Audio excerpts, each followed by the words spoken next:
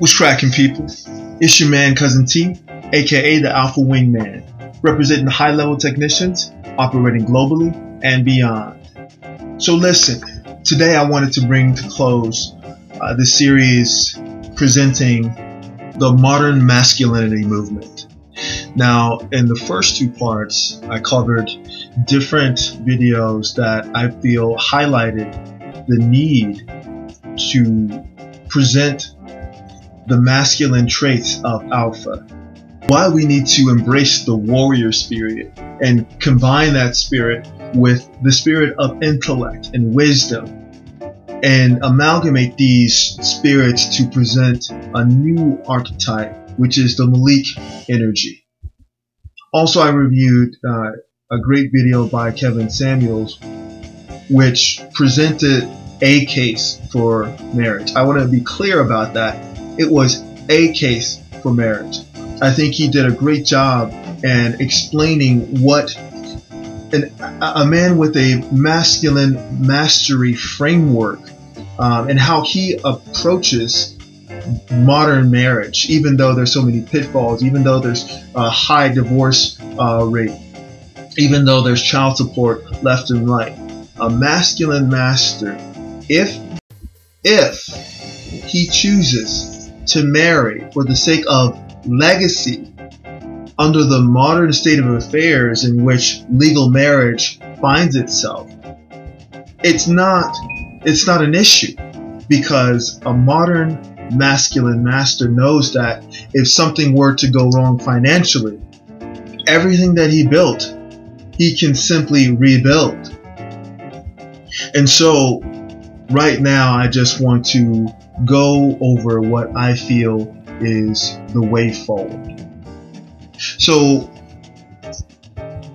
in BGS's video, Young Adults Vulnerable to Automation, he admitted that it was quote-unquote fear porn, but he made some points that were certainly thought-provoking in the way that only BGS IBMOR, the master teacher, can bring out.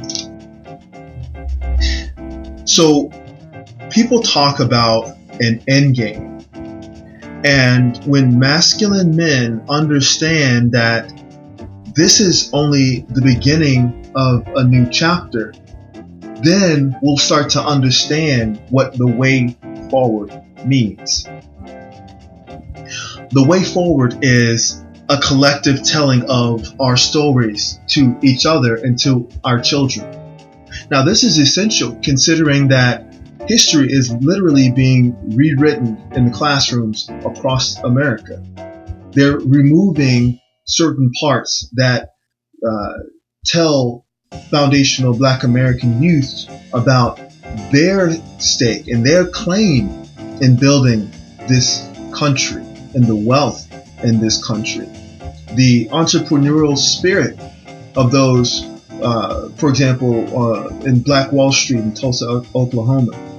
The industriousness of our engineers and our scientists and our surgeons and our best and our brightest, our athletes, our academics, and all of these points that get no shine and go overlooked, that men in this current space, in what I call the select manosphere, are starting to share amongst each other, are starting to share with their children, with their nephews, with the next generation, to show them that, hey, there's another way. You don't just have to sit back and lament about beta things or just look at the news and feel depressed. No, there's so many things that you have in your arsenal naturally, but there's also so many things that various men who are actually affecting tangible change have to offer you as an example of what your potential is. The way forward looks like a catalog of our results of research. These are the results from our collective conscious. These are the results of all of our experiences. Sure, we have positive and negative experiences. But throughout all of this, all of these experiences teach us the most important lesson of all. It teaches us who we are at the end of the day. Because the most important thing that a person, primarily a man, can find out about himself is his character. That's why we need alphas. That's why we need challenges. That's why we need moments to show up, to really bring out the best and the brightest and the bravest among us, to show and blaze a path forward. The way forward is a dismantling and rebranding of historically damaging tropes within our community, such as the Pookie and Ray Ray trope and the Carlton archetypes, and the introduction of our own superlative archetypes, such as the Malik archetype, aka Genius Bruiser. Lastly, for the statement that BGS made, which I feel was a lion call to all those who are worthy of carrying the mantle of leader within the community. BGS said that those who aren't ready and those who aren't prepared, in so many words, I'm paraphrasing, need to not be arguing over who can access whose vagina, but need to be coming together and need to grab a tent. I say in response to that we don't need to be grabbing tents, that we need to be grabbing our torches. We do not need to be grabbing tents. We need to be grabbing our technology. We do not need to be grabbing tents. We need to empower our tech. We need to empower our teachers. We need to empower those who are brave enough to collaborate and innovate beyond the uncharted waters of automation.